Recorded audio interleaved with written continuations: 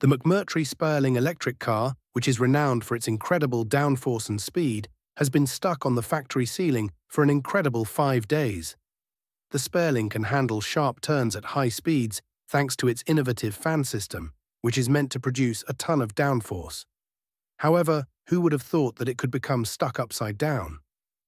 The McMurtry factory's engineers are racking their brains trying to figure out how to safely lower the car again without causing any damage to this incredible electric vehicle. Will they require a crane, or will they be able to use gravity and turn off the fans? The McMurtry Spéirling is an unexpected electric hypercar.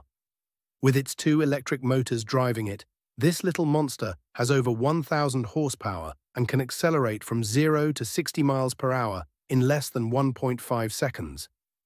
Even at a standstill, the Spéirling's groundbreaking fan-based aerodynamic system produces downforce equal to twice its weight, thanks to its top speed of over 190 miles per hour, 305 kilometers per hour.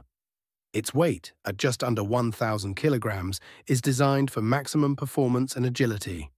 With a 300-mile range on a single charge, its all-electric drivetrain is built to thrill on both the track and the road.